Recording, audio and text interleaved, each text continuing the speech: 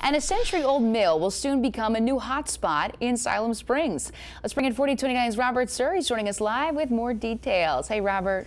Hi, Paige. Happy Friday to you. Yeah. Residents Heather and Jason Lanker recently purchased the long-closed flour mill and have plans to convert it into what they're calling an indoor axe throwing and archery range. Now, the couple, originally from the Los Angeles area, say they fell in love with axe throwing back home and wanted to bring it to Northwest Arkansas. The two recently finished renovating the brick ballroom in Siloam Springs, so a challenge like this isn't really new to them. Heather tells us Siloam Springs already has enough places to eat and drink, so they wanted something different for people to come and enjoy.